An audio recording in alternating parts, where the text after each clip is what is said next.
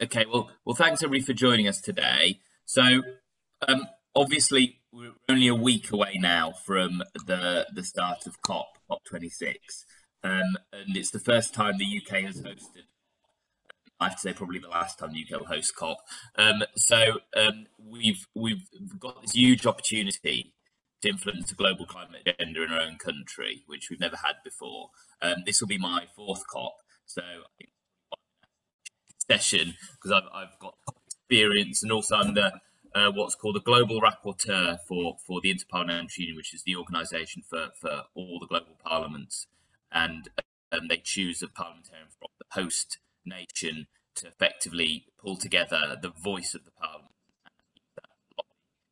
So that's what I'm currently quite busy with at the moment, and then I'm going to COP on the 3rd of November. So if any of you are around between the 4th and the 11th of November, I'm also at COP. So you can always email me and we can try and meet up. Or if you've got an event, I can try and come to it. And today really is about how we can link, because COP's a hugely complex thing. You know, there are 30,000 people who are accredited and probably the same again who aren't, which make up the sort of COP family. And it's really difficult to know if you've never been before how to engage in it. So I'll probably maybe just say a little bit about that rather than about the global agreements, all the rest of it, which you can read about in the newspapers. So the COP is two zones which you need to be accredited for: the green zone and the blue zone. It's fairly unlikely that you'll be accredited to the blue zone unless you've got a strong link to either a negotiating country or an NGO that's accredited, and maybe some of you have that, which is great, and then you'll have more direct access to negotiators, because that's where negotiators live and talk and discuss the agreement. And then there's the green zone, which is the official fringe, if you like, and there are different theme days, and those are now available on the COP website, and you can go, and there are themed events in the green zone, but there is also a huge amount of outside those zones, particularly organised either by the NGO sector, by the activist groups, or by the business sector. So depending on how you want to engage those areas quite strongly, you can engage. Alex, sorry, can I just ask you, can you come in a bit closer to your mic? Only because we're recording this and this is important stuff. So that would be great. Thank you. Like, my head's very big now if I come in too close. Don't worry.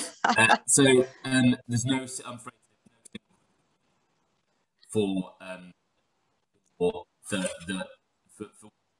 changes outside the zones, and so you generally can get a feel for it once you're in Glasgow. I mean, the first day, I would say, or the first half day, if you haven't got anything in your diary and you're in Glasgow, it's just there are some, you know, if you do some research on Glasgow, there are some places where there are going to be major activity which aren't in the zone.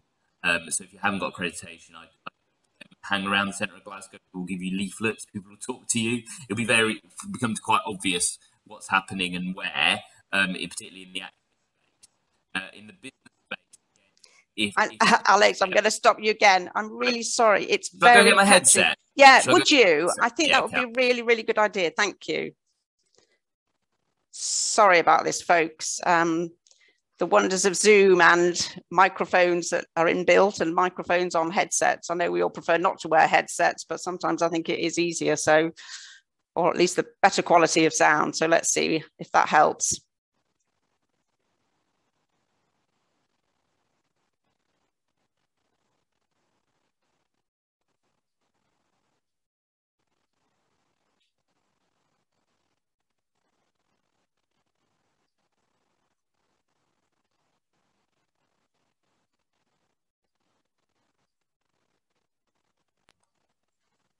Okay, how's that? Is that a lot better? Sounds a lot better with first words, definitely. Thank you. Okay.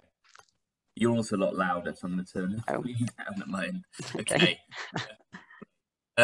So in the activity space, there's a lot of feedback from somebody now. Okay, great.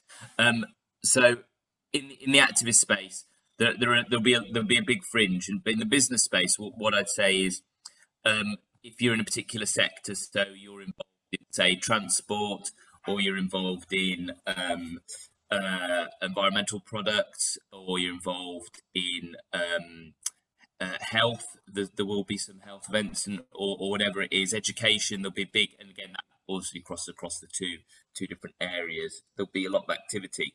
But what I do is maybe email industry associations, ask them what they're doing, or individual large businesses, and see if they've got events. And they probably will have. Certainly, they might have roundtables. They might not invite you to, but they'll certainly have receptions. Some of these industry associations and other events which are outside the zones, because a lot of them, because there's an additional layer of cost. If you want to have an event in the green zone, which you can if you're a private company, you have to pay for the green zone, which is quite expensive. Pay for the accreditation, and 3, you have to pay for the event. So a lot of them will just book somewhere in Glasgow and have events. So I know for instance the big energy companies, SSE, etc. They've all either booked or booked some venues, and they've got events on. So do a little bit of that work before you arrive if you want to engage in the business space. And then before I introduce the speakers, because I know that we've got 3 minutes till we need to get into the individual social enterprises, the reality of COP is it's like Glastonbury for the climate. So when you're just travelling around in the morning or in the evening on public transport, and there's the subway system in Glasgow and all the rest of it, you don't know who you're going to be sitting next to.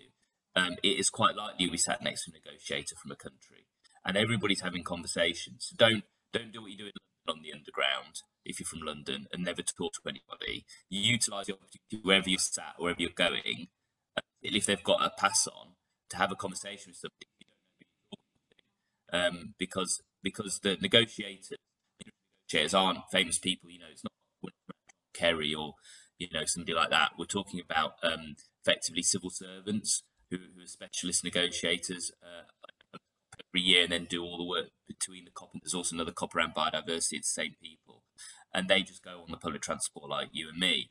And so you can get a real feel and have a real discussion with somebody right at the centre of this, just as you go. And people are quite open. It's not like a secret. People will discuss quite openly what's going on, what's happening, where the inflection points are. The other thing I'd say is there's a big day on the 11th for cities and regions. So for social enterprises, the big influence point in terms of opportunity is with all the big local authorities in the UK are going to be there. The mayors are all going to be there. Obviously, international, European and US actually mayors and governors, etc., are going to be around that time.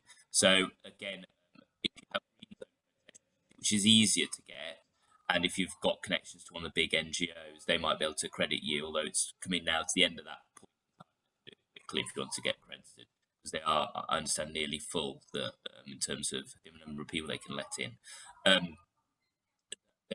The real good networking opportunities on that day, if you can get into the cities and regions events. Once you're in, actually, it's really easy to get into events and have conversations with metro mayors or city leaders, and ones from around the world. So that's a good day to go if that's the sort of point that you want to influence. If you don't want to influence at governmental or intergovernmental level, then the 11th is a really good day to go. And that's my last day as well. So I'm going to try and go, because that's when I first went to COP. That was in Paris in 2015. That was the huge COP, best COP we've ever had. I know somebody who's been to every single COP, and that's what they say. And the City and Regions Pavilion and the events put on by Anne Hidalgo, who's the mayor of Paris, were exemplary, and you really felt you were part of the process. And it's just the lead for climate on these city councils, so not a big global player or anything, and you really felt that you were part of that process. So I'm hoping that we can get some of that in Glasgow. So anyway, I've probably spoken enough on that, and so I think it's a good time to move on and introduce our 3 speakers. And I'm really interested to hear what they have to say, because actually we're all swimming in the unknown a little bit, and I'm really interested to see what individual social enterprises have got their perspective, what they think the opportunities are. So we've got Pranav Chopra from Nemi Teas, Harry Wright from Bright Tide, and Cressa Wesling for Elvis and Cressa. And I'd like an explanation of what the Elvis is in Elvis and Cressa. I don't know. So maybe we'll start with Pranav. Pranav, over to you. Great. Thanks, Alex. Well, good morning, everyone. And thank you, Social Enterprise, for having me here today, actually. It's a true privilege. And for those that don't know me, I'm Pranav Chopra, founder of NEMI Teas. So to give you all a quick background on who we are and what we do, NEMI Teas is a London-based specialist tea company and a registered social enterprise. We sell our tea products at both retail and wholesale level across the UK and Europe. We mostly work with large corporates like PwC, Ernst & Young, SAP and the like, offering our teas in their boardrooms, meeting rooms and cafe areas.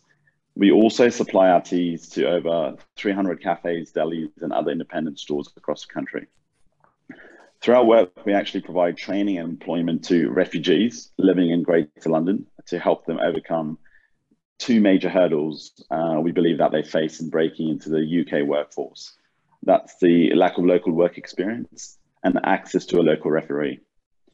We're currently working with local charity partners called Groundwork London and the Hotel School to recruit and train refugees across our supply chain in roles such as the blending, the packing of the teas, as well as hosting external events. Post the training program, we currently place our trained staff members into full-time jobs with one of our employment partners, like the Compass Group and the Hotel School itself. Lastly, the areas of climate change, sustainability, and the environmental impact have been a huge focus for us since day one at NEMI Teas. Taking that into consideration, all our tea bags are 100% plastic free and compostable. They're actually made of a mesh filter from 100% non-GMO sugarcane material. Even the string is attached to the tea bag, not via typical glue, but actually contains plastic material, but via ultrasound. Also, all our external packaging is biodegradable, and we've used a technology called NatureFlex, which uses materials made from wood pulp. So I guess just keeping our business model in mind and the environmental focus that we have, I feel there are three ways social enterprises like ours can really aim to actively influence other organizations, especially large corporates that are now facing up to their responsibilities in tackling climate change. Firstly, I think it's about raising the possible, showing that it is viable to do business more sustainably, providing inspiration for others, and offering up new models that can be copied and replicated. Next, I think it's about raising the desirable, really building the appeal of sustainable businesses, business models, and for consumers, employees, and as well as investors, really. Lastly, I feel it's about raising the acceptable. It's time now to change the parameters of what is generally considered acceptable or not, or where it comes to sustainability and inclusiveness. And I guess just one more point, really. Businesses are much more than the internal operations.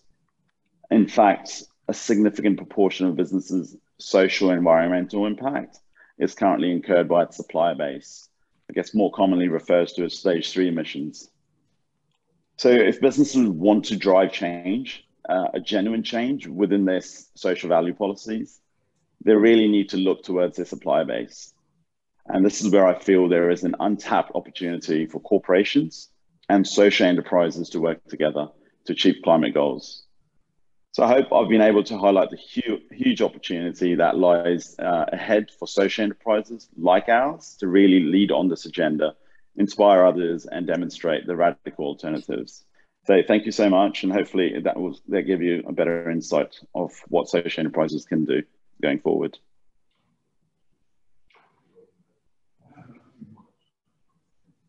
Pranav, that was really interesting overview of what you guys do. We've got Harry next, so Harry, over to you. We're going to take the three speakers, then we'll come back for questions, and I'll repeat my question to Cressa, because Cressa's only just so Harry. Thank you, Alex. It's a pleasure to be here today to talk about the role in which social enterprises can play in developing more effective policies for a climate-smart future, and also helping the private sector transition to a more just, equitable and sustainable future. So by way of introduction, my name is Harry Wright, and I'm the CEO and founder of the environmental social enterprise Bright Tide. And we work with private sector companies to educate, empower and engage organisations and their employees around building knowledge and understanding with climate change and biodiversity. So the timing of this meeting today cannot be understated or underplayed. And with COP26 just around the corner and the enormity of the urgent issues that we face due to the climate change and biodiversity crisis, it is perhaps the greatest challenge of our time. And with this challenge, this mighty, huge challenge, I believe that social enterprises can help us transition to a safer future. And my own social enterprise is working in these following areas, along with many other social enterprises out there in the sector. So firstly, I think the social enterprises can help improve sustainability and transparency within corporate supply chains.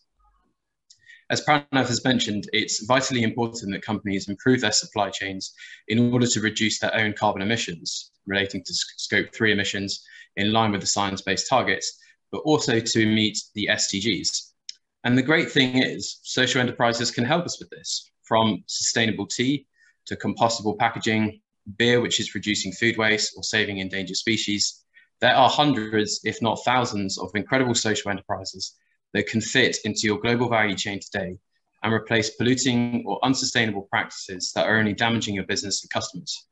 And you can make that change today. It's really that simple.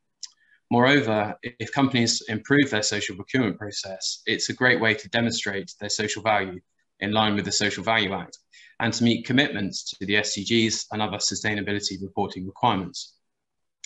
Secondly, I believe that social enterprises can play an important role in educating, engaging and advising companies and their employees around the regulatory transition and supply chain risks that both climate change and biodiversity loss pose to companies. Education around climate change is so important, and Client Earth recently reported that the overwhelming majority of the UK's top listed companies are failing to meet meaningful disclosed climate-related risks, impacts and financial implications. And given that many companies are increasingly making public net zero commitments, this widespread failure not only highlights possible greenwashing, but also puts some firms in breach of existing UK laws. And the laws and regulation are changing very quickly in this area, from the TCFD, the TCND, and the CMA, which has recently announced it's cracking down on greenwashing with its Green Claims Code. Therefore, social enterprises can play that vital role in facilitating educational and training sessions to not only help companies understand these targets, but also to understand the implications if they do not meet them. This is also important because there are not only huge financial risks involved here, there are massive reputational risks. And with a changing demographic and workforce that cares very much about climate change and social justice issues, companies need to get their house in order today if they want to retain and attract a talented and diverse workforce for tomorrow. There's also a vital role that social enterprises can play in companies understand the value of nature and answer such questions like, what is biodiversity? What is natural capital? And why should I, as an organization, care about the natural world? And thirdly, social enterprises can play a pivotal role in bridging the huge funding gap that is required to finance nature-based solutions to climate change and fund solutions to also enhance and restore biodiversity in the UK. As you know, the UK is one of the most nature-depleted countries on Earth, and only 53% of our biodiversity remains. Moreover, the world is facing an 8.1 trillion financing gap into nature to help combat the climate crisis and ecological breakdown. And according to a new UN report that warns that annual investments into nature solutions has to increase fourfold by 2050. You see, nature is our great solution to climate change, but one of the gaps in our current knowledge is finding the scalable and investment-ready nature-based solutions that companies can invest into. And again, that is where social enterprises can come in, because there are already many social entrepreneurs that are working in this incredible space, but do not have the support, access to finance or promotion that they need in order to fully scale and grow.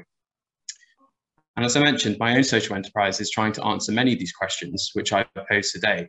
and we work with organisations to educate, empower and engage organisations to build knowledge, understanding and expertise around climate change and biodiversity. And as a social enterprise, we donate 50% of our profits to a conservation charity, which is working to protect critically endangered species around the world, such as the kakapo, the pangolin, and the aye. In essence, what I love about social enterprise is that our primary objective is not only to make a commercial profit, but it is all around creating social purpose and social impact. And if we can work with the private sector to get them to embed social purpose within their own organisations, and to take concrete, meaningful and impactful action against climate change and biodiversity loss. And I truly believe we have half a chance in turning the tide on some very difficult times to come. Thank you very much. Thank you. Thanks a lot, Harry. And last, by no means least, and I think Cressa joined after I asked the question, but Cressa Wesling from Elvis and Cressa, and I'd really like an explanation of the name, because the Cressa bit's obvious, but the Elvis isn't. So unless you have a business partner called Elvis, which you might have, it'd be really interesting to know why it's called Elvis and Cressa. Anyway, over to you. Yes, my business partner is called Elvis. Well, he actually technically isn't called Elvis, but when I met him, he was dressed as Superman and introduced as Elvis. And we were living together for 6 months before I found out his name was James. So I think Elvis is very much his name. Yeah, James wouldn't be as good. James and Cressa wouldn't be as good. No, and I have to say it's definitely something that Googles well. And because Cressy is really tough to spell, and everybody knows how to spell Elvis, it's the right way for the brand to have evolved over time. People can definitely find us online. This is a fantastic topic to be discussing, particularly in the build up towards. Let's not even talk about COP. Let's talk about the build up to climate catastrophe and biodiversity catastrophe, and basically no viable planet for anybody's grandchildren to be living on. And I think social enterprises, as the other speakers have mentioned, are poised to tackle this challenge, because this is what we do. We look at incredibly difficult, intractable, system, messy problems, and we design businesses specifically to solve them. We don't bring our businesses in line with the idea of mitigating climate change over time. We tackle it head on.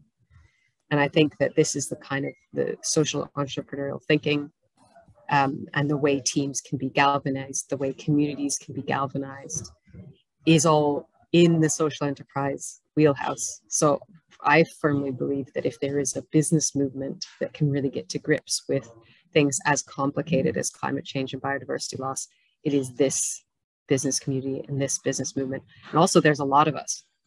You know, we're not talking about 400 businesses or 1,000 businesses. We were talking about tens of thousands of businesses in the UK and millions of businesses worldwide, where the MO is that the world isn't good enough and the world can be better. And how are we going to make that happen while providing viable livelihoods? You know, there's nothing wrong with the idea of a business and paying people lots of lovely salaries, but we know how to tackle these problems.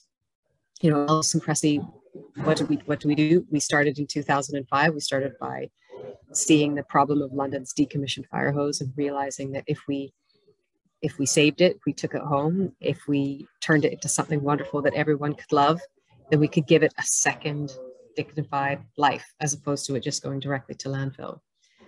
We also give 50% of the profits to the firefighters charity.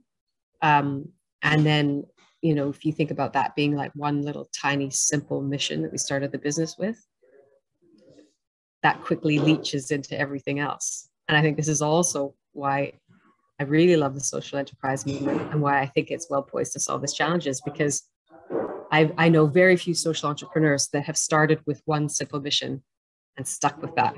Okay, we're all very good at multitasking, and I think the way you can express this the best is that we're always trying to achieve multiple positive objectives. So we're not just trying to make money, we're trying to solve problems. We're trying to think about the everything that a company might do and how that can be done better. So for us, that's, we don't just make the products from waste, we make the packaging ourselves also from waste. We run an apprenticeship program. We run on renewable energy. We've just moved to a farm so that we can become net regenerative by 2030, so that we can sequester carbon into the soil directly ourselves, so that we could build a wetland system to treat all of our own sewage, so that we could actually set up our own off-grid systems and be a net energy contributor to the grid. And yeah, why is a luxury handbags company doing those things? The reason it's doing those things is because we're social entrepreneurs before we're luxury entrepreneurs. Because actually nothing is more important than the planet or its people. And you can fit all of those objectives into any viable business model. So as long as you, I guess I've always had this idea that as long as you could make some money, you could just view that money as WD-40. And the rest of your time, or at least 50% of your time, should be focused on the big problems and how you can use your team and the skills that are there and the creativity that you have to tackle those problems as well. So when people say, oh, well, you have no business, like what are you doing spending all this time talking about sewage? Well, I think sewage is incredibly important. And based on the Twitter memes that were happening last night, I think the vast majority of people in the UK think that sewage is quite important too, and that we shouldn't be letting our MPs off the hook. Those that voted to have sewage just go running free into the rivers, and that private companies could have 30 years of positive dividends without reinvesting in the infrastructure that should be protecting ecosystems and habitats. They allowed and will continue to allow sewage to run into the rivers. And I don't think that that's in anyone's interest, let alone the ecosystem that we're supported by, which is why, as a statement piece for us, constructing a wetland system, a natural system to treat our sewage was crucially important. So I think this is also a group that's particularly good at saying, I might not be an expert in that, but I can tackle that as well. And this is what's really important, is that a lot of people feel like the climate crisis or the biodiversity crisis isn't their job because they're not a scientist. How many people on this call are in an enterprise that they're not an expert in, but they just care about so deeply that they couldn't walk away from that challenge? That's the level of commitment that the climate needs. And I think the other interesting thing is that when you open your sort of mind to the potential of your viable businesses and what they could also be doing, that has a huge impact on your wider community and on your teams. And that's where these things really, really start to spread like wildfire. We have in our small community in North Kent, just by putting a wetland sewage treatment system in the landscape, we have attracted 10 of our farming neighbors to do the same thing instead of replacing old failed septic systems. Setting an example, a positive example, and also a joyful example when everything is pretty dark is very important too. So I'm very grateful to be given this platform to talk about it. I'm not a climate expert. None of us are, I suppose, but as soon as you have a viable business model, my view is that you're capable, and that means you're responsible. And it also means you can have a whole lot of fun doing the right thing. Thanks. Thanks so much, Chris. That was real good, really strategic overview there, actually. Just about that expert thing, no one is an expert on all aspects of the climate because it's as broad and as deep as any subject that we discuss on this planet.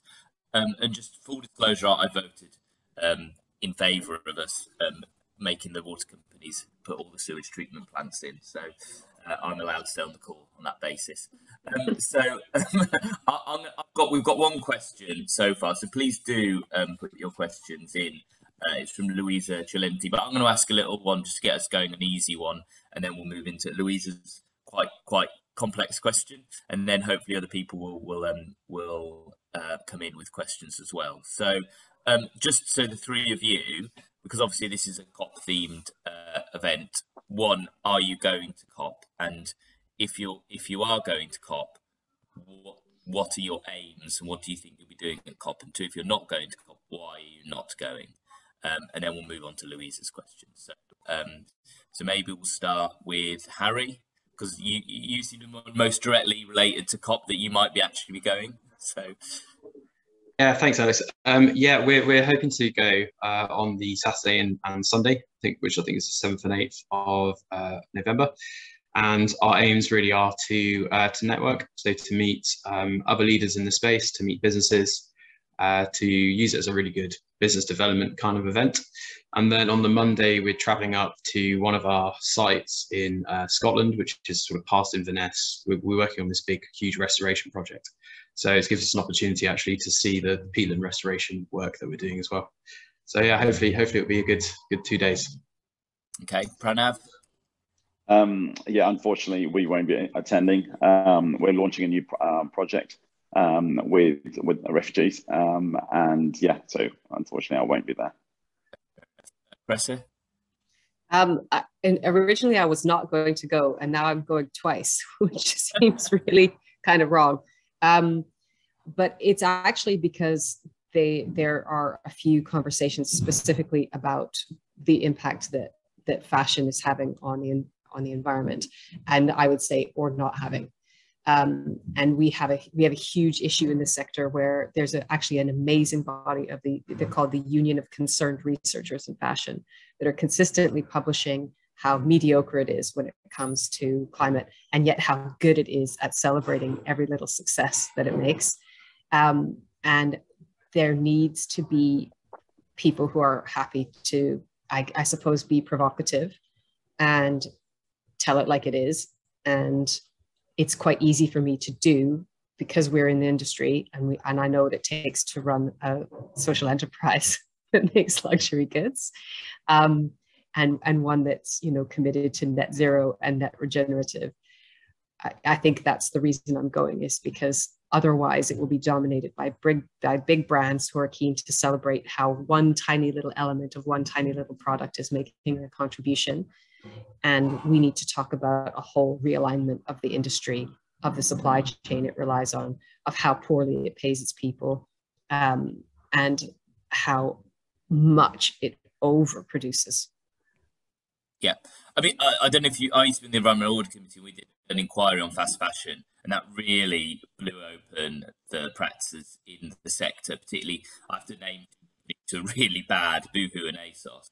Just yeah. Awful in every way you could think of, including in terms of poor labour conditions, even here in the UK, in Leicester and East London.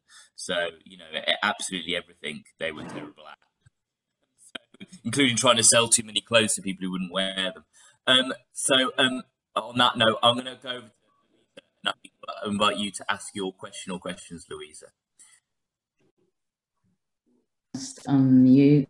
Good morning to everyone, and great to be in such good inspirational company. So I've spent most of my career supporting social enterprises, and not least community energy organisations, and it's been a real battle for the last 5 years since there's been the decline in funding. And notwithstanding that, I think all the research globally, and some of the good research that's still coming out of the UK shows us that countries that have high rates of social enterprise startups have the strongest economic growth and resilient communities.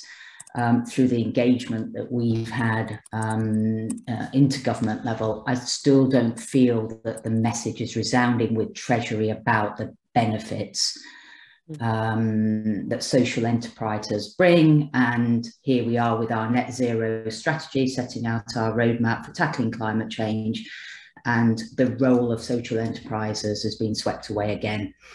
And I just wanted to ask whether you feel that there's a strong enough campaign for myth busting around the social enterprise movement, not least that I think there's still a belief that social enterprises can't run real businesses, and they're just small businesses and they're not having enough impact.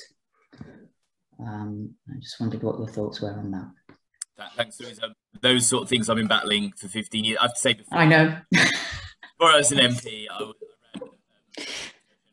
social enterprise Yorkshire and Humber. So it's, yeah, very frustrating that I think it's getting better, but I think there is a lot of it. But let's hear from people on the front line. So, Cressida, how do you feel? Because you've got a basically a manufacturing business, and you're you work with big brands like Burberry, don't you? So you've got this. Do they view you as just a nice bit of charity, or as a real part of the supply chain and a proper business? I think it depends. It depends. Some days, I've been in conversations with, CEOs from some of the biggest luxury businesses, and there are certainly some of them that feel like what we do is, even the president of Chanel once said to me that, what we did was basically a nice hobby.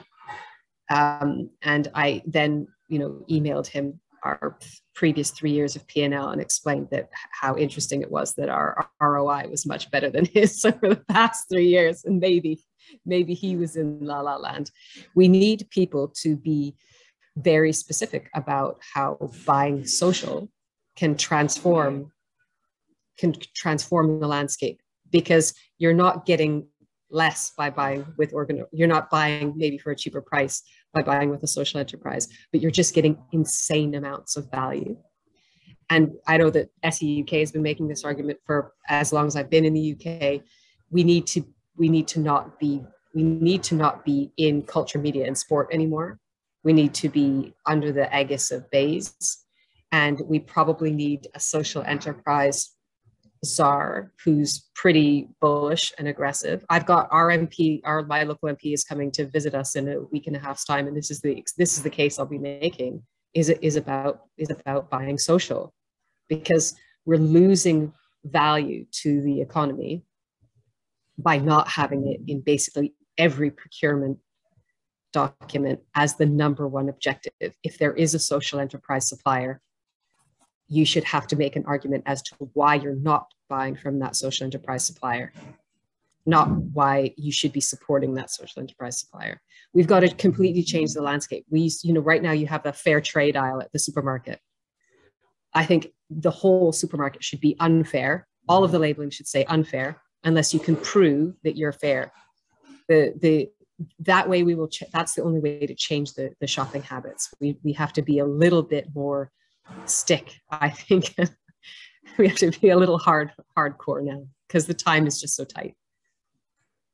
Thanks. That's the point about the apartments. That is something she has talked about. Actually, there is also it should be in Treasury. But Amish had a DCMS minister. Now social enterprise sits under Nigel Huddleston under about 20 other things. He's never going to get social enterprise, if we're honest. He doesn't know anything. I like Nigel. Chat him on tourism and heritage, but he literally knows nothing about it. And I'm not sure what's if you're a social enterprise Mid Worcestershire, invite Nigel Huddleston because he's the minister. Or right in Mid Worcestershire. Anyway, so on that same question from Louisa, Harry, what's your perspective?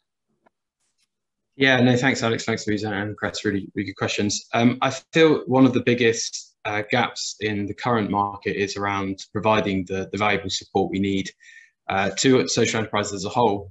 But when it comes to tackling specifically climate change and biodiversity crisis, there is a real lack of funding available, I think, for many environmental entrepreneurs.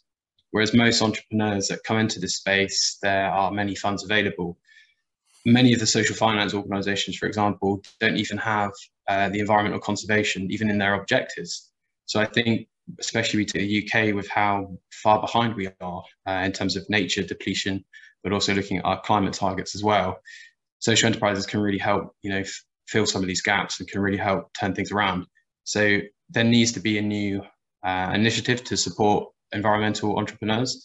The funding needs to be there, but not only that, but we also need the other support that entrepreneurs need coming up into this area. So helping with connecting, and I think SE UK do a fantastic job in this, connecting with the private sector, but also many post-investment support that's really needed as well. And one of my worries around COP is that it seems to be focused much on big industry, which is obviously where we need to go to change that.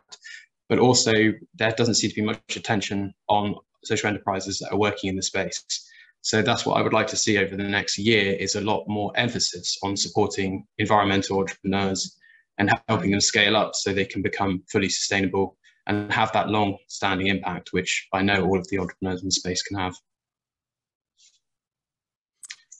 Pranav, have you got a perspective on this as well? Yeah, no, sure. I think our sort of involvement has been around sort of the whole pushing the biosocial agenda, and we've actually worked very closely with SE UK, especially Andy, and I think he's just put in a note as well around sort of the biosocial corporate challenge initiative that they've got in play, and that's where we've sort of broken into the corporate supply chain, which is, you know, to be honest, a mess to sort of navigate, and we've luckily done that through the support of SE UK. And there's a stat there as well. The 95% of corporate partners say social enterprises are as good or better, you know, than other suppliers. And that's what we're really trying to push as well and prove through our own initiative across all the corporate partners and that we work with. Because, you know, we don't provide it's not all about the price, it's all about the value as well, as Chris mentioned. So yeah, definitely there's scope for us to push that forward. Great, thanks. I've just noticed that Andy's got, but it looks more like a comment in the chat than a question. Is it just a comment, Andy Daly? Hi, sorry, I've been on camera off all morning. Yeah, I'm SE UK working on the Biosocial Corporate Challenge, as Pranav said, and every year we bring out a report based on what our social enterprise suppliers tell us and what our corporate buyers tell us, and consistently our corporate partners, we've got 29 big businesses signed up now.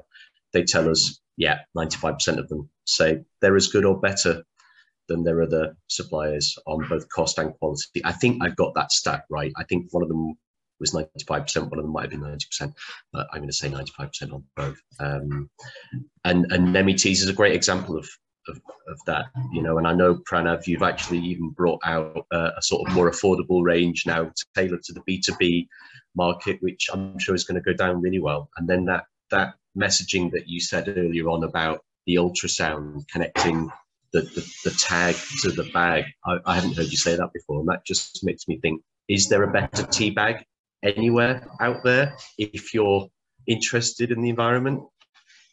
Something to think about, Pranav. Is that the messaging? Yeah, no, definitely. Great.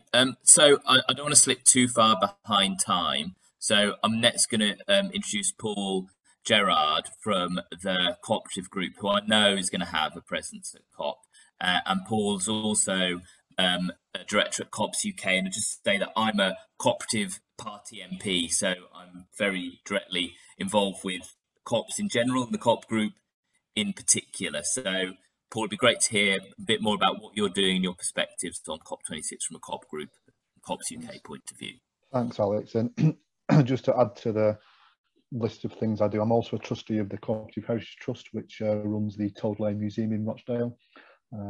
If you'll let me, anyone in Manchester or Rochdale, please go along to the Toad Lane Museum. It's a fantastic place to visit. And finally, I'm also a director of the Thorncourt Foundation for Cooperative Innovation. So I'm pretty deeply embedded in the cooperative movement. I guess three thoughts. Some of it will repeat what colleagues have already said, but I'll just make them anyway. The first point is about action now.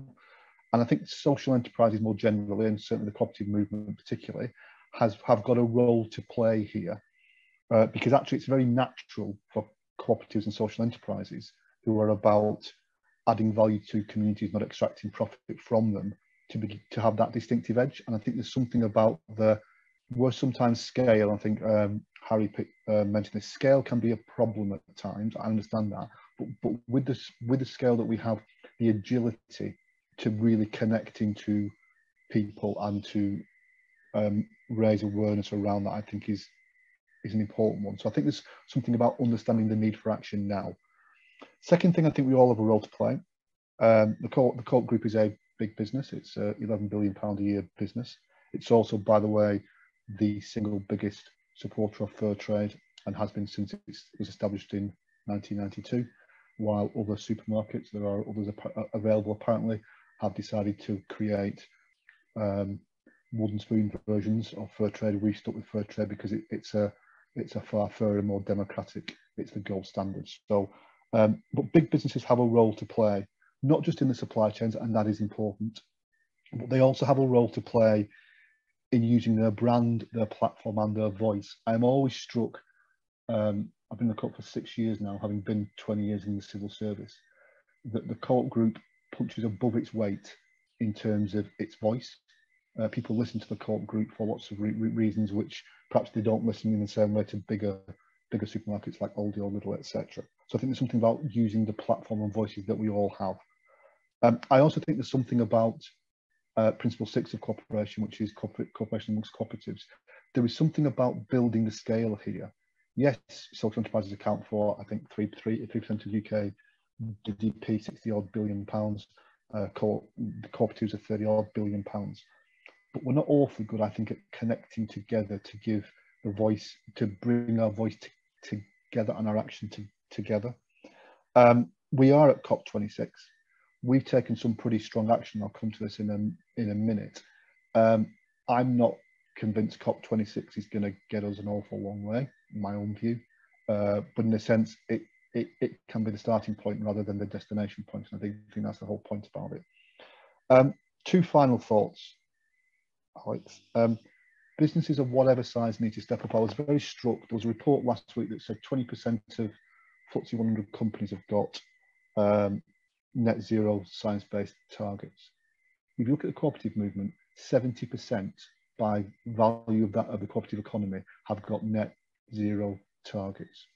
Okay, cooperative businesses are stepping up in a way that non-cooperative businesses aren't, and I think we need to tell that story, and we need to shame people.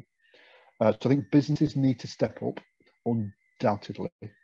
I also think that government needs to step up, and it's quite a tough challenge for you and others in the House at the minute, Alex, given the size of the majority on the other side. But actually, government needs to step up here. So there are things that can help to force businesses to do different things. Mandatory reporting of scopes 1, 2, and 3.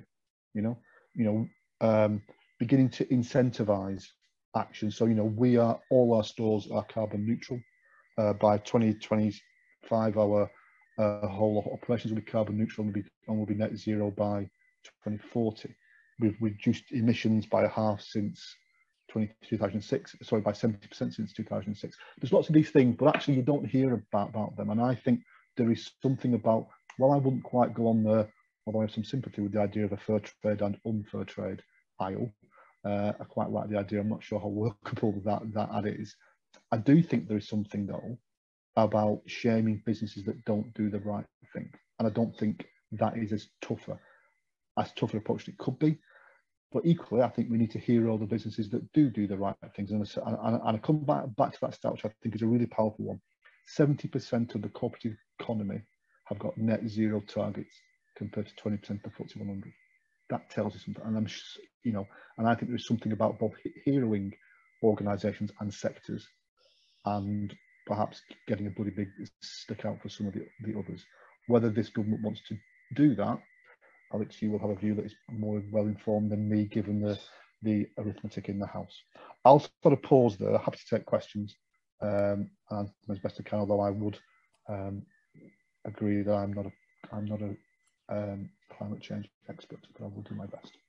Thanks, Paul. I'm going to have to go in a minute because I have to go and give a guest lecture at Glasgow University. But I just want to say that we're now facing the politics has changed a little bit. So we did have climate deniers even in government, but now that those people and a much broader range of people are what we now call climate delayers.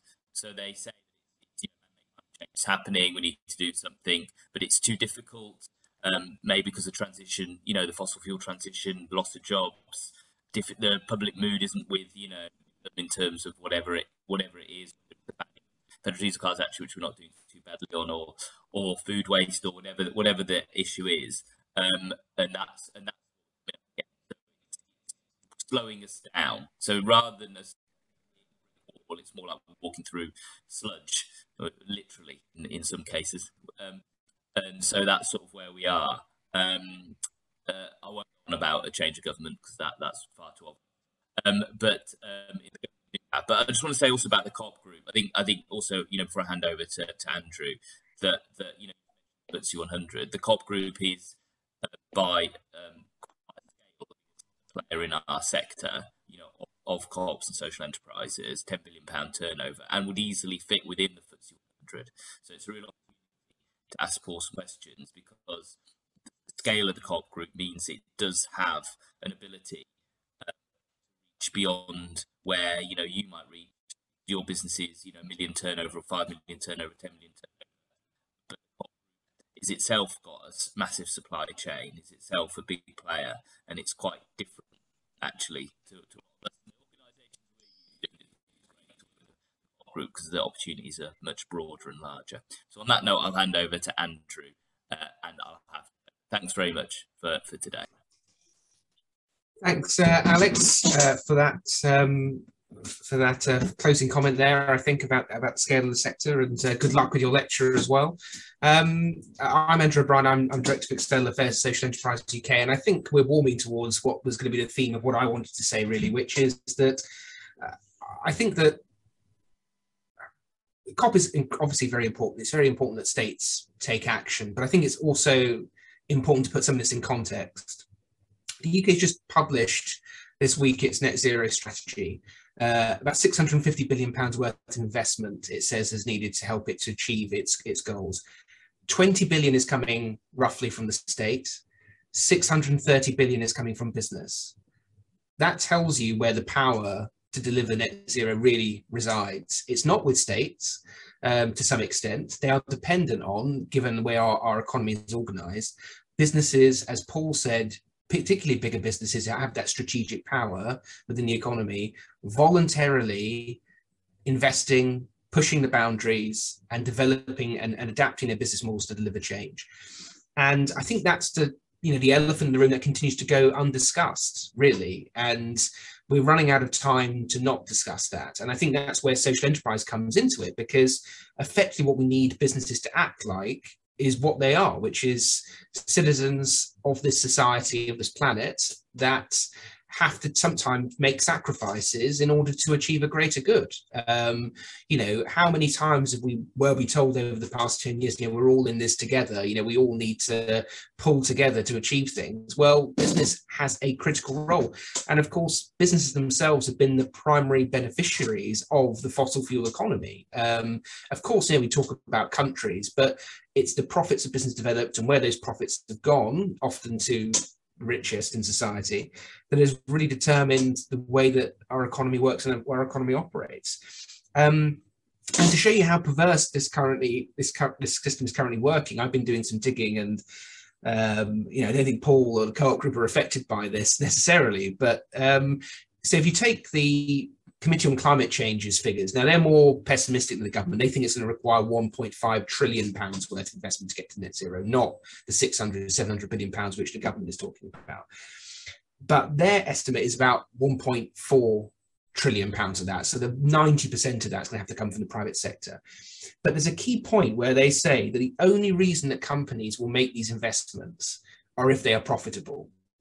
So what effectively that means is that in terms of the behavior, they're not saying that companies are going to do this because they think it's the right thing. They're not saying it's because they want to lead the way, etc. They're saying that the primary behavioral motivation for companies will be profit. Now, that sounds like a really banal point. But then when you start to think about the implications of that, what that means is that effectively, unless consumers or the state is prepared to subsidize, and it's taxpayers, I guess, that pay for the state to operate anyway. So it's consumers, either as taxpayers or as buyers of products, whichever way you look at it. Unless we're prepared to pay over the odds for that transition, unless we're prepared to pay additional profit on top of that transition, it's not going to happen. Companies are not going to invest in things they don't think they're going to make money from.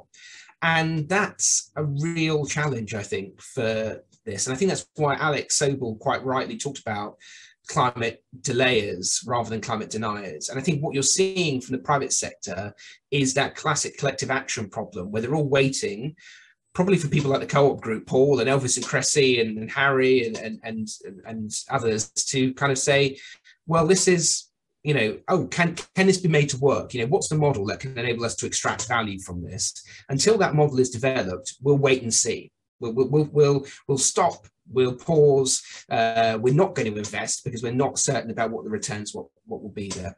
So we've got to try and find a way, I think, to try and adapt that economy, to adapt business. And I think there's two ways we can do that.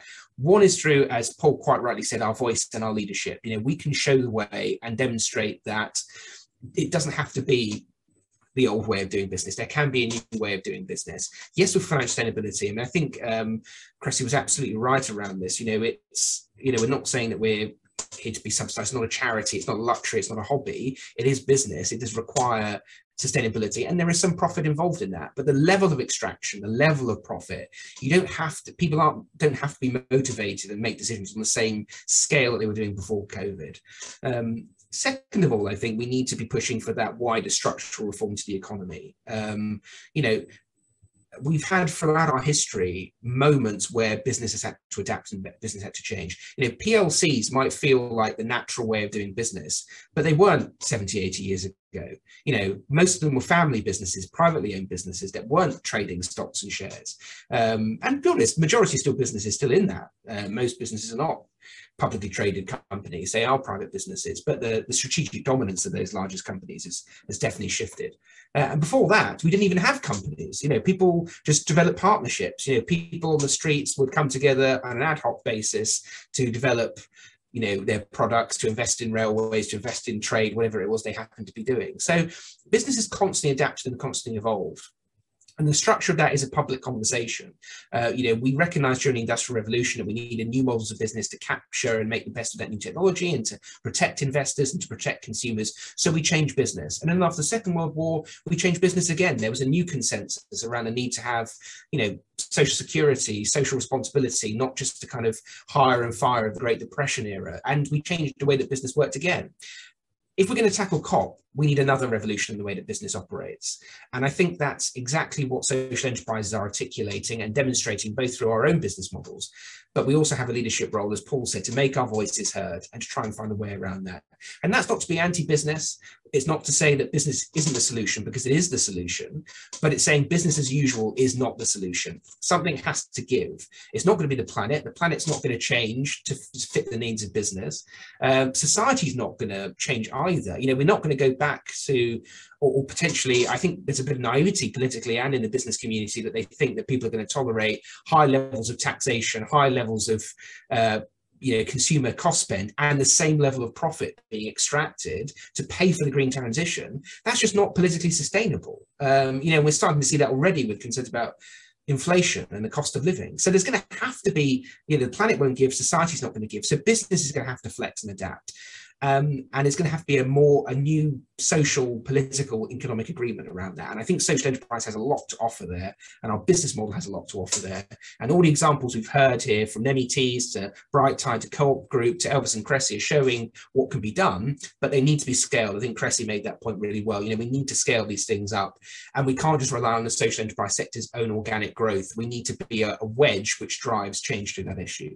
So really enjoyed this quite, you know, fascinating talk this morning, and I think a lot of really great points there and a lot of great leaders in our sector that we can work to. So are there any kind of final kind of questions or comments that people want to make? I mean, this is your platform as well. It's not just for me and Paul to pontificate on or others. You know, it's very much a collaboration. Has anyone got any final points they want to make, or questions for Paul, myself, or Harry, or any others? Paul, yeah, you want to chip in? Go ahead. Thank you. I put it in the chat, and we've had some experience with this, and we have experienced this over the last few years on tackling slavery in supply chains. I think it's undoubtedly true that the PLC model means that many will not do this unless they absolutely have to, okay, because it will cost, and it does cost, you know. The truth is, if you look, you look at all the things that we're doing and other businesses are doing as well, it costs money, this, you know. But if you're in it, we're fortunate as a cooperative, it's not an extractive business model, so we can plan for the long term. My only observation was that if corporate boards see climate as a risk, either a risk in the long-term sustainability of their supply chains or a risk to their brand, if they see it as a risk and audit committees in the corporate world, as you know, Andrew, and others were on the call, are very powerful parts of the governance of those organisations. And if they see it as a risk, that they are seen as climate deniers, making the climate challenge worse, then they'll take action. It's entirely self-serving, and that's fine, because that's what the business model is. But actually, one of the ways into this, I think, is through that risk management approach. So that actually, I'm pretty. It will be interesting to know whether I forget which of the fast fashion chains it was. Was it Boohoo in Leicester, where there's some really unpleasant working practices in Leicester. If there were suppliers now who were engaged in child labour, that would be a red risk on a governance, and they take action. And so I guess this is a long bit rambly, Andrew, but I guess the point I'm trying to make is that one of the ways to put pressure, I think, is through that risk management approach, and that means making it uncomfortable for a business not to be able to demonstrate beyond greenwash what it is doing. That's a really good point, Paul. I think that's definitely something here, and I think we've had some experience with that, obviously, with the work that SUK has done on the Social Value Act, for example, to try and change the way that we measure and account for procurement in the public sector, but increasingly in the private sector as well, to try and get that up the corporate radar, I think. And I think anyone that thinks that we're designing a system for saints rather than sinners is on a hiding to nothing, right? I mean, we and I think again with COP, there is a bit of naivety, I think, around this, that Jeff Bezos, Mark Zuckerberg, they all get this, right? They're all good people. I couldn't care less if they're good people. Most people just do what they are told to do, right? You have a corporate structure, and you or a company structure or sort of strategic goals, and you meet those. And we've seen it with Facebook yesterday and the whistleblower. I mean, she doesn't sound like a bad person. She says her colleagues are not bad people, but they have a structure. And I think you're absolutely right, Paul. We need to work within those structures and find ways to change the way that those structures work, rather than just calling people out and saying they're bad people, or climate deniers or whatever, because I think we've kind of moved a bit beyond that. Harry, I mean, you've got more experience probably on the corporate side of engaging on some of these issues. What kind of messages works? I mean, what would help? Is Paul right around the risk register side? What can we do to get corporates to see this as their responsibility, and to potentially even take a hit to their profitability, but because it's the right thing to do and they have to do it? Yeah, thanks, Andrew. Thanks, Paul. Really good question. And I think it's really interesting to bring this up, because we've also got the Task Force on Nature financial disclosures coming up soon, where companies are going to have to disclose in their annual reporting to their investors, but also to consumers, whether or not they are nature positive or not. So whether or not their operations and supply chains are harming nature. So I think there is a real push around the risk point, which Paul may think is a really good point, because in the end, if companies are not going to be taking these issues seriously, or if they're publicly committing to hitting these targets, but they're found out to be not taking them seriously at all, I think there's going to be huge financial risks for them, reputational risks. There's a changing, as I mentioned, there's a whole changing workforce. There is Gen Z, millennials, who are going to make up 75% of the workforce by 2025. And the changing circumstances of the workforce have changed now, where people, they want to work for companies that have a social purpose, that are ethical, and are actually taking action. So I think there's two things which we can do as social entrepreneurs. Firstly is a educational process. I think part of the problem is that senior management teams, CEOs, they still don't really understand, what nature is, what biodiversity is. It's still quite a new term that's been used. And what are the risks involved in biodiversity loss? So I think there's a lot of work in working with senior management teams to get them to actually see the risks to their business if they don't take action from climate change. I think COVID has helped with that, because you've seen businesses completely collapse in their supply chain. And then there's a part around employee engagement. So whilst a company can have a net zero strategy for 2030 or 2050, if they're not working with their employees and engaging them in that strategy, or doing things around climate and the environment, again, they're going to be left behind, and they're not going to be able to attract the staff they need and the talent they need in order to really evolve over the next decade. So there's a lot of work that we're doing is around employee engagement and education programs. So that's really fun ways to talk about climate change and the environment. We do like hackathons, workshops, talks, get their staff involved, make them feel part of this. I think a lot of it's to do with purpose as well, and well-being. So there's kind of two ways. There's the high level stuff with the senior management teams and the CEOs, educating them about the risks and giving them options to reduce those or mitigate those risks, whether that's supply chain or looking at projects to invest into, like restoration projects or rewilding projects. And then secondly, a lot is around educating their employees and engaging them to also feel part of the solution. So that's kind of the way we're tackling the issue.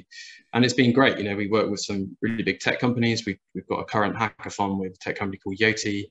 We've done some work with Vodafone, Dell and others. And this is kind of the program we're going to be taking into next year.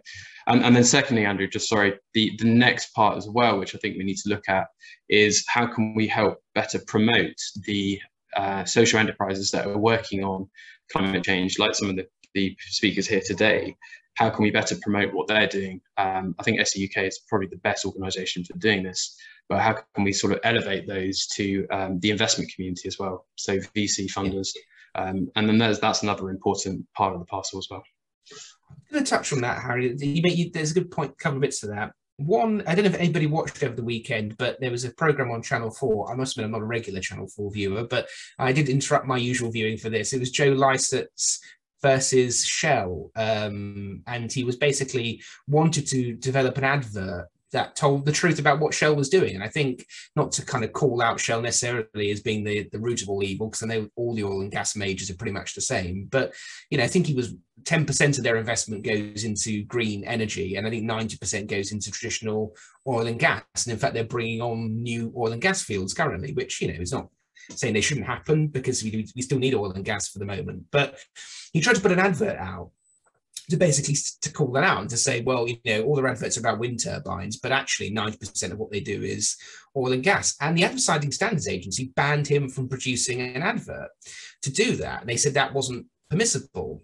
And I suppose coming back to your point, Harry, and to some extent, Paul, what you were saying, you know, it seems like social wash, greenwash is very easy for companies to get away with currently. I mean, you talk about fair trade, Paul. I've noticed, I think Co-op's a standout example of this, but I noticed a lot of other big brands are moving away from things like fair trade standards and, you know, using things like Rainforest Alliance and other badges and so on. I mean, I'm not an expert on certification. I don't know what the difference necessarily is between those. But as a consumer, it's getting harder and harder for me to know who's actually doing it. And to give one really practical example, which I often use for this, and how the social enterprise sector needs to be careful.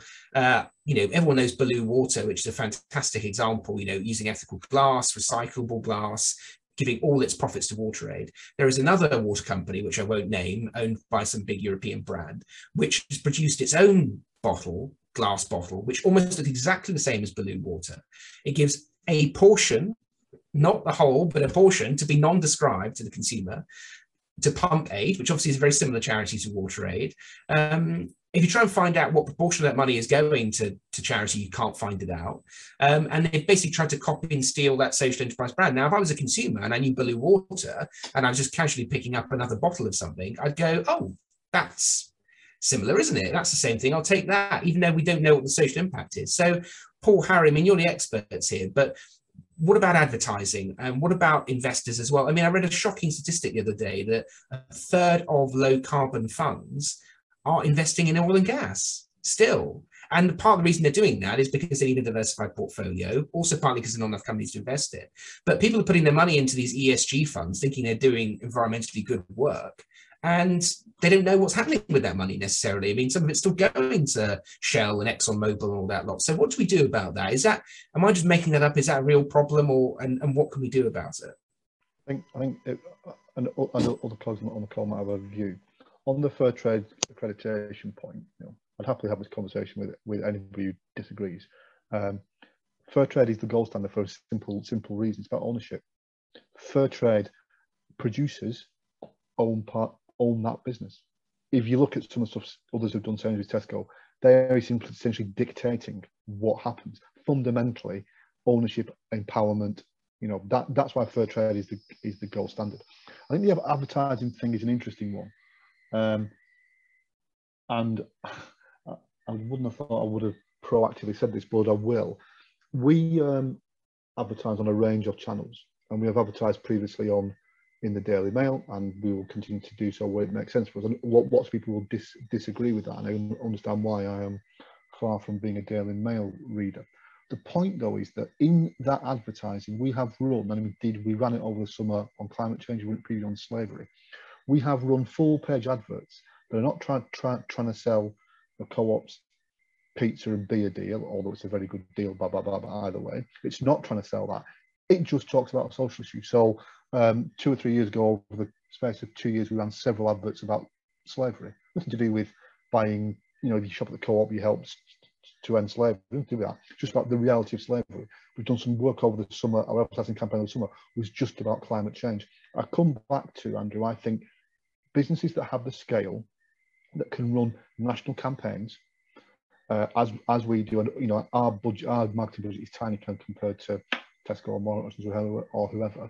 They have a responsibility, I think, or they have an opportunity, let's put it like that, to show some leadership and to use some of that budget and funding and platform and visibility to talk about different things. Yes, you can talk about the things that allow that business to continue, and the Co-op is a business. We're not a charity, we're a business and a commercial model, but part of that commercial model is using our voice, our platform and our assets, including our marketing budget, to talk about important things. Because I think you're right, Andrew, I think there's something about calling out where actually we are. I'm not sure that's always done. From your perspective, do you think that we do need to, because I agree with everything you said, and I think there's a lot we can work on around that. I just noticed, I'm sure Co-op you pick up on this, but I feel like Tesco and Morrisons and others during the pandemic kind of copied Co-op quite a lot. I couldn't stop on the radio hearing them bang on about how they were community focused and, we're giving money, not telling how much they're giving to charity, by the way, not like Co-op. I shop at the Co-op, as you'd expect, very regularly, and I go in there and it says, how much is going to local community projects, and I can see which ones it is. I know Waitrose kind of does something a bit similar as well, but what, from a corporate perspective, how does that affect you as a business? Do you kind of double down and think, right, okay, we've got to try harder, we've got to push harder against this? Or can you see why it might be demoralizing for some companies? Because I can think why, Co-op, you've made such a strong brand about your social environmental impact. And obviously you're sticking with it because of your cooperative values. But my worry is, for other companies who think, well, we're going to make play of being the best social and environmental business or the best social enterprise, but then another corporate can just come in and pretend that it is, and they, the consumer can't see the difference. Why would you make the effort to do that? So how does that affect you as your business decision making? So the first thing I would say is that, I know lots of my opposite numbers in different businesses across our sectors, and some of them do some fantastic stuff. Tesco, for example, actually, their work with WWF is fantastic, and they should be absolutely applauded for that. And others have done similar. I think Morrisons during the pandemic did some fantastic things for really isolated, vulnerable people. So, again, this isn't about banging a PLC model, because some of those businesses do some fantastic things, absolutely. I think for us, we recognise commercially, one of our biggest strengths is the fact that people think of the Co-op as a business that tries to do the right thing. Right now, we don't always, we get things wrong, because we are, a set of human beings who try to make the right choices, but we try and do the right things. That for us is a competitive edge, right? That is for us a competitive edge, and that can drive people towards us. It can bring people towards us rather than drive people away.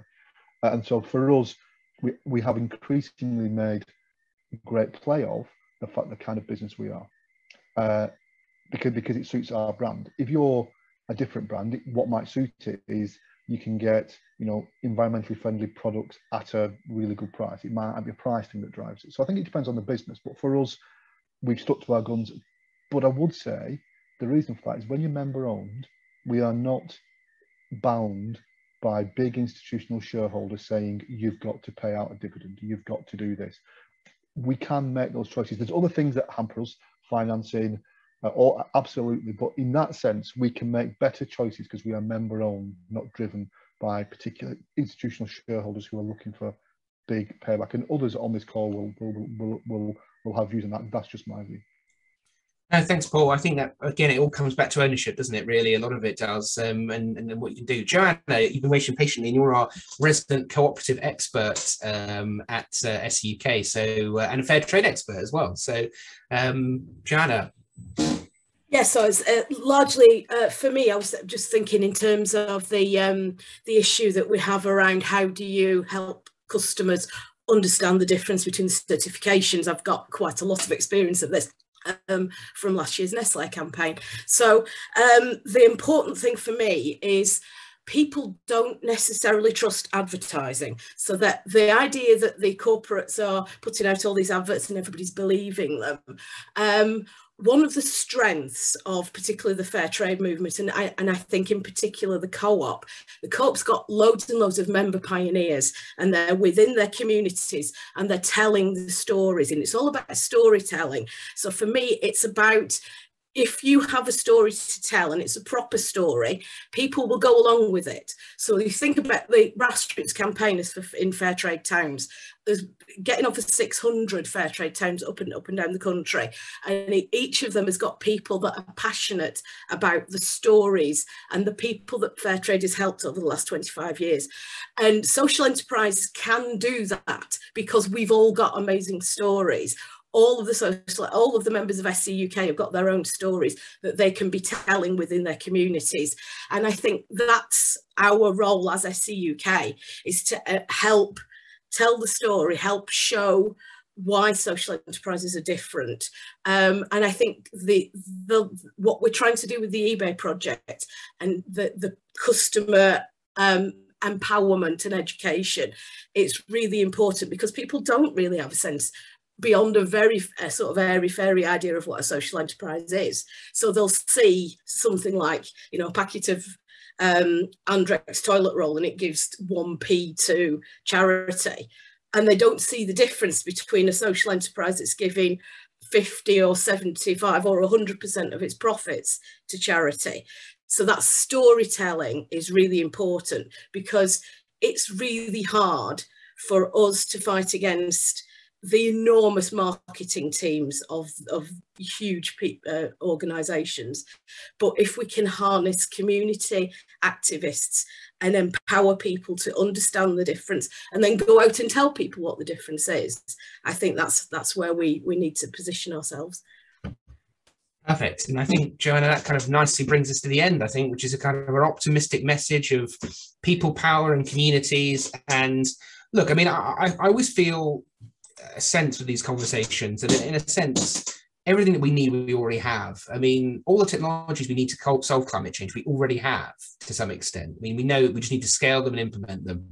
You know, in terms of the desire that's out there, and I think Joanna and Paul and Harry and others have spoken about this, you know, that's already out there. There's already commitment out there. It's just about mobilizing and channeling that. So it's, you know, there are still huge challenges, but there's also, you know, all the tools we need are there. So that's a positive, I think, that we can build on. And hopefully we can see some action at COP. And if we don't, Paul, you know, we and the business community, we can come together and force it through. We don't need to wait for politicians to do that. We can, you know, to some extent, the power's in the hands of the entrepreneurs on this call and around the country. So thank you, everyone, so much. Apologies that Alex had to leave partway through, but obviously, as you can appreciate, it's a very busy period with COP, and you know, for a lot of other MPs and others as well, there's just so much going on currently. But we'll keep engaging with the APPG. Thank you all for giving up your time this afternoon, and we will be in touch, and this will continue to be a really important part of all our work, I think, for the rest of our lifetime. So, you know, this will not be the last